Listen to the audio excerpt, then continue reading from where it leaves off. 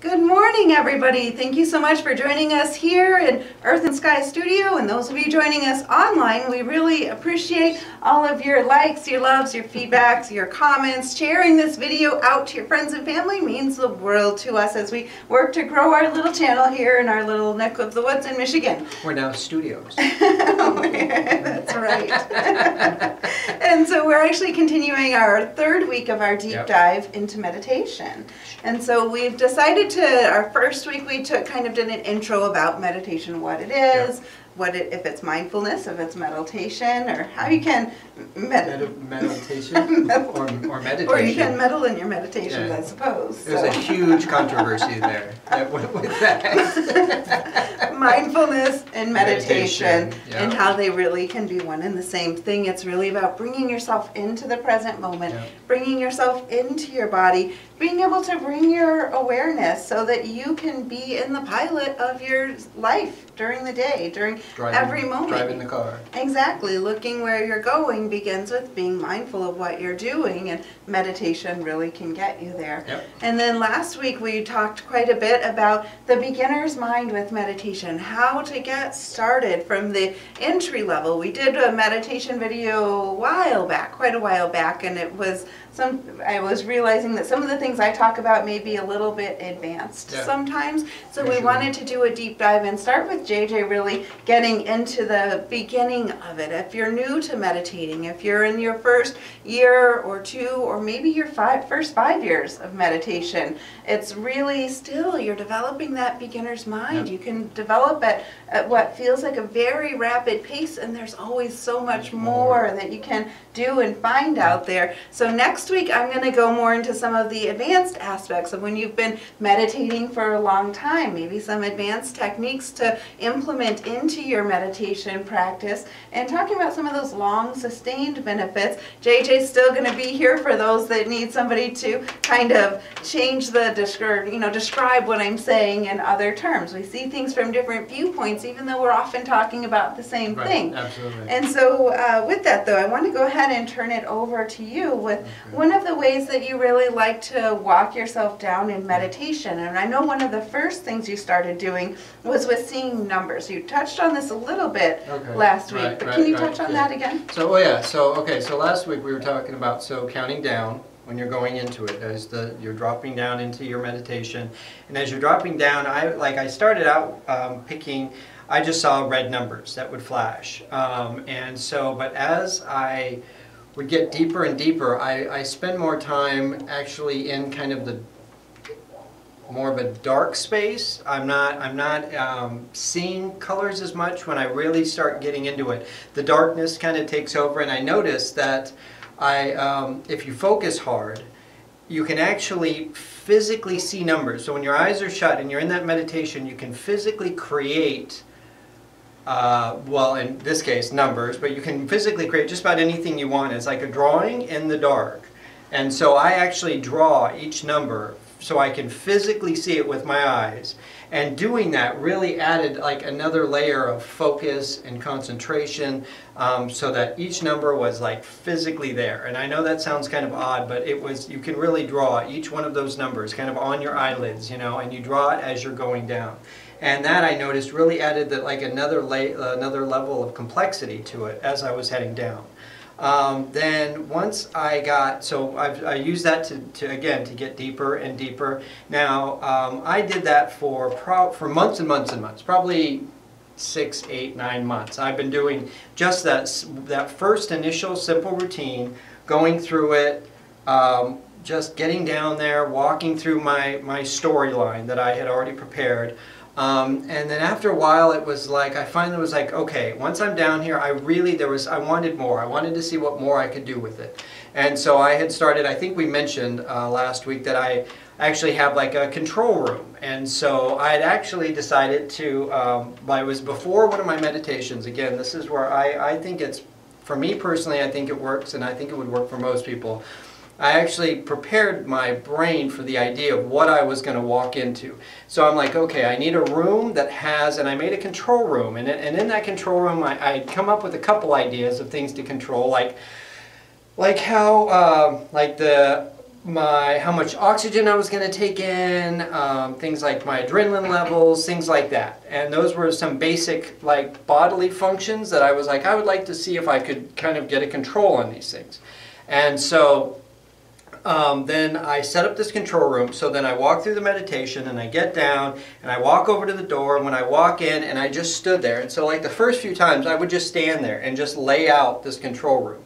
And it was just, it's layers and layers of panels and screens and whatever. And so after a little, so then once I would go in there, I would spend time and I would pick like one of the dials.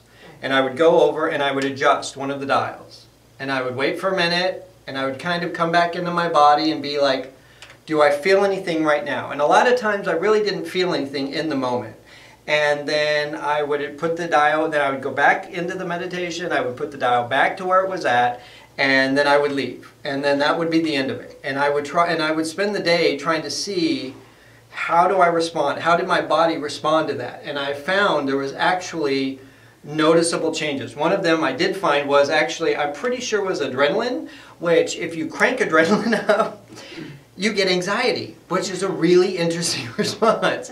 And so I spent like 2 or 3 days straight just on edge. I was very anxious about everything, very high strung. Things were scaring me kind of that normally wouldn't scare me. And I was like, oh, well, that's kind of the opposite of what I was shooting for with the idea of meditation. But it was very interesting that I got that response. And so I did that same dial like for 3 days in a row. That's what caused that. And so then I found, okay, if I ever need to, when I go down, if I feel like I'm like today, if I hadn't slept last night. And so in my meditation, if I just go, and I just turn it a little bit up, and then I leave it alone, when I come out of the meditation, by the time I'm done getting ready for the morning, I usually have a little more energy than I would have otherwise, which is kind of interesting. And so I found that like I would mess with other dials and see what they did. Some of them did things I could understand. Some of them did nothing, seemingly. I'm not sure. But those things that seem like they did nothing might come up later. The more you meditate, and you know, if I were to do that, exactly. Yeah. After a while, like when I kind of overdo things sometimes. So this was like a really big control room, and after a while, I'm like, okay, I'm getting tired of just testing these things one at a time. And of course, you don't want to go in and just start flipping switches. It's like you don't want to go into a drugstore and just start taking pills and be like, what does this do? You know, it's just not a good idea. So I think I might have made it a little more complicated than was necessary, but yeah, I found a lot of different aspects that actually did control certain things. So then now, and you had the drain in there too. We could talk about the drain that you had. The energy drain? The energy flush. Okay, the energy flush. Yeah. So there was this one section that we had been talking this when I came up with this. I think we had been talking a lot about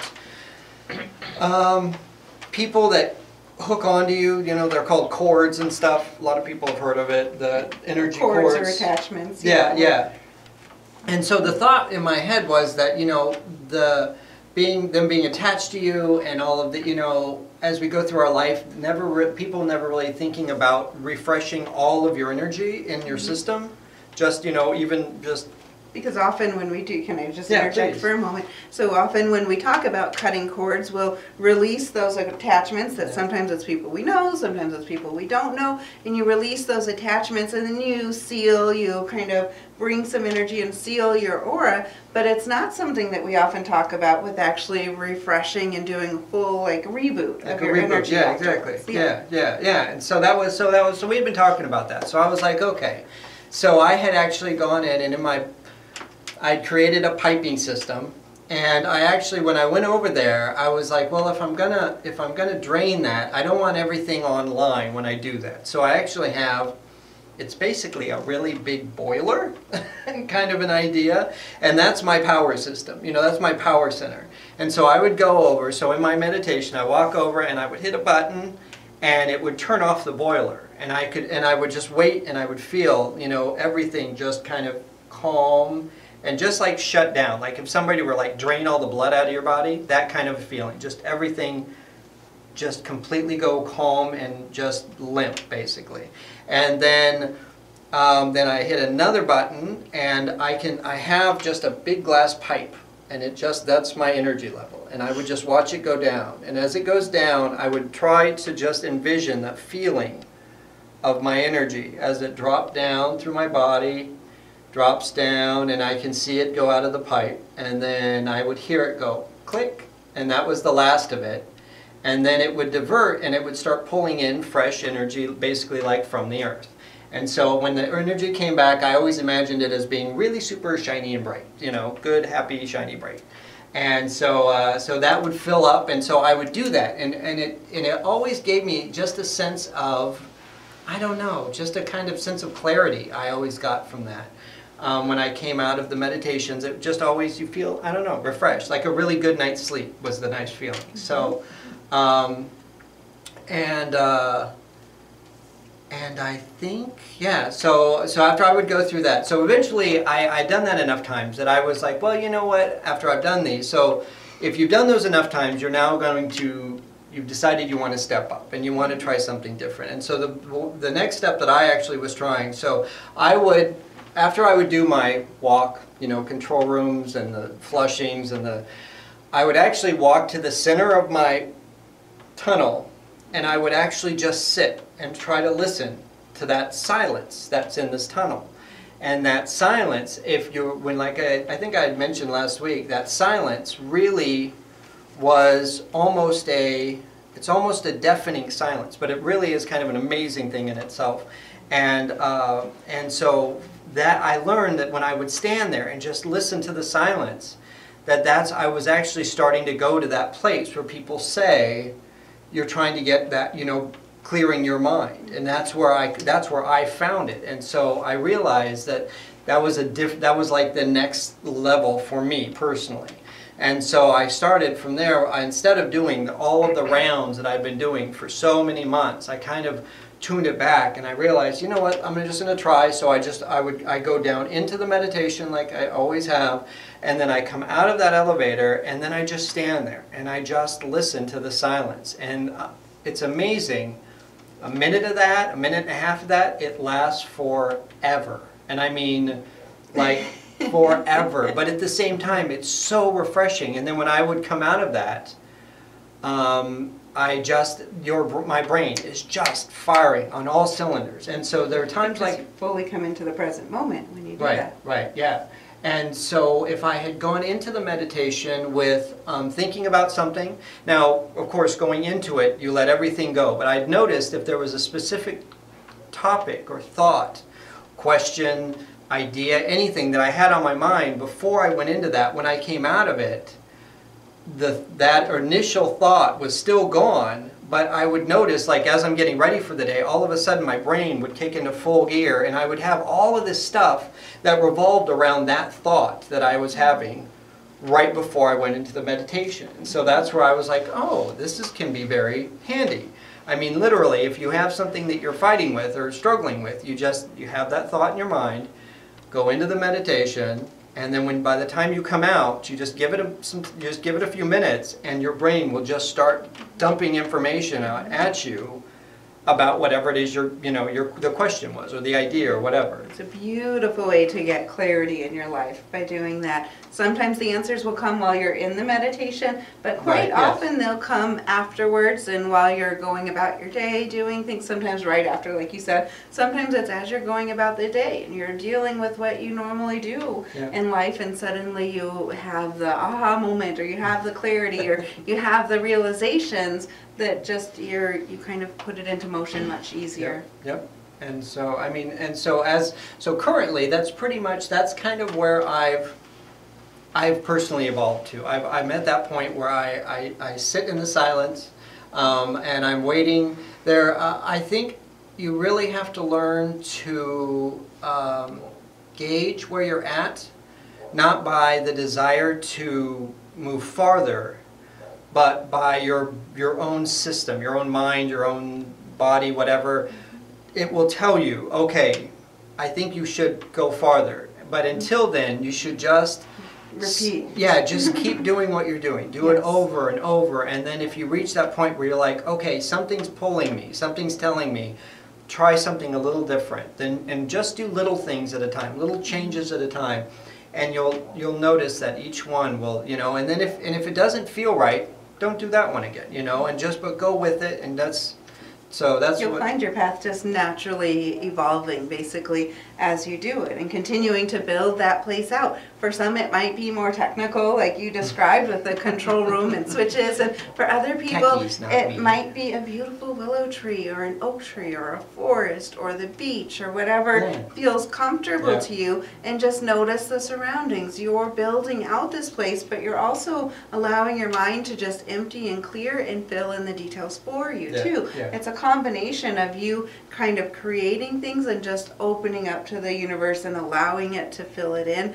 noticing as you look around. It's great to keep a meditation journal as well and kind of write down. Some people remember what the start to finish very well, and for other people, what you meditated on last week might not be in your brain anymore in the future, and so it can help to write that down. I've probably lost a lot of the things that I've come up with.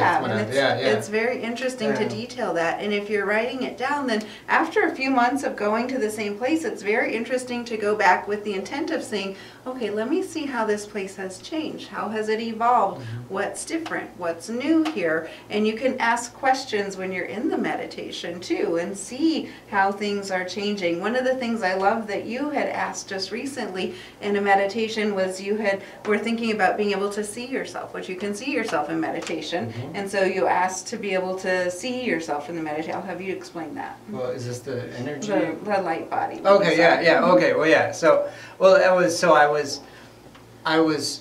we had talked about, it was actually when we were doing the recordings, and she had mentioned, we had talked about she can go into these meditations and come out like she's had almost like a full night's sleep. And it's just that I just was like, wow, that's kind of, I mean, I found little tweaks that changed me, but I don't feel like I've got a whole night's sleep. You know, I'm not just like, everything's like all better. And so I'd gone into the meditation and I was just processing that information. And so I'd walked back through my, you know, the old meditation into my tunnel and all this stuff. And so I was standing there for a minute, and I looked down and I could see my body kind of more distinctly than I had really seen it before. And then I noticed there was like this gold light, and it just kind of, it got gold light came like up from my feet, and it came up and it got brighter and brighter and brighter, and eventually it just completely overwhelmed me with just this gold light. And I just was like, okay, and I'm just like, wow, I'm done with the meditation, and when I opened my eyes, I was absolutely refreshed. I mean, renewed, energetic, like I haven't been in a very long time. And I just went, oh, maybe that's what she does, you know? And so it's just really, really very cool that I was able to actually get there by asking kind of what it would be like for her. So anyway. So, exactly. It's very simple. Don't complicate it. That's so perfect, because you just ask for what you want and it will give it to you. If you're doing it so that you can sleep, then you can say, you know, if you can please help me to go into a deep sleep and wake up refreshed. Always follow up with what you want the end result to be. Usually you want to sleep so you feel refreshed the next day. So ask for both. Or I want to sleep, okay, and then you wake up, wow, I still really want to sleep. Yay. And I could sleep really long still. I could just, okay, maybe till tomorrow? Was that part of the plan? I don't think that was part of the plan. Experience. Right, exactly. And then you go, wait, and wake up refreshed. Oh, there you go. That's what I wanted. It really helps. And so I'm getting all these ideas of next week too. And I can tell them. And it's going to be 2 weeks from now, actually, that we'll see our next part of this. But just to follow up on a couple of things, we're going to be getting our next moon next week. It's very exciting. Can't wait for you guys to see it. But we're coming back here for just two other things. So when you were talking about the energy flush, so one way to get the quick energy boost, as you just mentioned, is just to ask for it. It's amazing. We are on the go a lot, probably a lot more than most people. We don't stop a whole lot. And with that, I need to have these refreshers. And so it's an amazing tool. A lot of people live a busy life. Many people, it's our our culture that people are pushing themselves so much. We don't push ourselves quite as much as some of the Asian cultures do, but we're getting close to that. We really are. Our country is in a push towards doing more. It used to be much simpler times, and now it's much busier times. So having this tool to put in your toolkit is a great way to be able to wake up and to be refreshed in a very quick hurry in the afternoon. And so, but with the energy flush that you mentioned, another way to say that for starting meditation is a body scan. Basically what you're describing is a body scan. So when you put your attention, your awareness, you might start at the top of your head and just kind of work your way all the way down, just noticing how every part of your body feels, noticing if there's tension in any parts, noticing what feels relaxed, noticing if it feels like there's any blocks anywhere. If some areas feel hotter or colder, you're basically just scanning through. It's a little different from what you described, but essentially the same. And you're just scanning through everything from the head down through the toes, or if it's easier, start with the toes and work your way up through the head, whatever works for you. And as you're doing that, the body is naturally healing itself in that moment because you're bringing the present moment, your current focus, all in your awareness into those cells. So the cells are getting the attention that they need to be able to come back into the balance. Pretty much most diseases, most discomforts and everything is an imbalance or an out of harmony or being diseased, and so you're not in ease with yourself, and so it brings you, everything comes back into, everything comes into the present moment and can find its balance. If you have a lot of pain in an area of your body, it's something I deal with a lot, then if you put your awareness, it seems counterintuitive, but you put your awareness exactly into the spot that hurts. Like this morning, it felt like my wrist was broken. It hurt so bad, it literally felt broken. I knew it wasn't broken, but it felt like it was, and my ankles felt almost the same way. Right. And so I put my awareness into my wrist and just really focused on that when I had time to take a moment after we did a bunch of stuff. Right. And it helps to ease it out. It brings you into the present moment. Those cells are kind of screaming out to you saying, hey, attention here, something's wrong, we need your focus. And so you focus on it, you come into present moment, it's able to relax. So body scan or energy flush are great ways to accomplish a similar thing. When you find the balance and harmony in your body, your energy comes up naturally as well. And then the other thing I wanted to mention was listening to the silence. So I said you can build out your meditation space whatever draws you. I like the forest. That's my favorite. Willow trees are my favorite tree. And I don't know if you can tell that I like the forest. That's why we sit in the middle of the forest every week here. And so with that, you can make it a beautiful technical space as you did. You might make your meditation space a palace. If you want beautiful, luxurious things around you, make a cool palace. Have the nights of tiles. Exactly, whatever you want. Or if you're wanting to go into the space of silence, let's say you are in a forest for your meditation space. I think that's common, or the beach is pretty common too. You can build out, ask your meditation to show you where there's a cave. And so you can go into the cave and you'll just get silence when you walk into the cave. So you're still in that natural surrounding, kind of naturally walking into it. Or so with the beach, you might find a place where you can go down lower into a tunnel like under the sand. Exactly. And so get creative with it. Find where you can find that space of silence, and you might end up finding you have various chambers in your meditation too to do different types of work. So it's interesting. It's something you can really play with, have fun with it. This is your space. This is where you find your center. It's where you can come into the present moment. This is you being able to harness the power of your life. Coming fully into your body, fully into your mind helps you to be able to be fully engaged in your life. Taking even 5 minutes a day is going to be setting you up for so much more potential in life, helping you to harness what you're doing every day in life. I hope you're enjoying what we've been doing so far with this deep dive into meditation. We have some very exciting things coming up. Next week, though, we're going to be talking about the harvest moon as we're rounding out our beautiful series of the moons this year. Exactly. That wouldn't be the last That is the last moon. That's the last moon? That's the last moon. It's amazing. It's been a 12 months journey. Wow. We are going to be doing a talk on the blue moon, but that will be in January when we have our next blue moon. So we've done that in past videos, but we're working on a very special design with Man in the Moon Metalworks when we come out with the blue moon. The harvest moon might be one of my favorites, but I think I've said that about a couple of them already. Yeah, It's very hard to choose. Yeah. They come out, oh, this one's my favorite. Once this the one's my series favorite. is done, if any of you are interested in getting the whole series, they would make great Christmas ornaments or to hang them in windows or whatever you want to do with them too. Yep. And They're very amazing. a portion of that will help Earth and Sky as well. And we're very grateful to our amazing artists who are here every week with Man in the Moon Metalworks. You can see them at local art fairs here in Michigan too. But that is it for this week. So we will look forward to seeing you next week. Hope you're enjoying this deep dive in meditation. And let us know if there are any other deep dives you want us to do, any specific topics you want to know more about, or even simple one-week topics. And if you have any questions or any thoughts about this stuff, you can absolutely make comments. We will get back to you.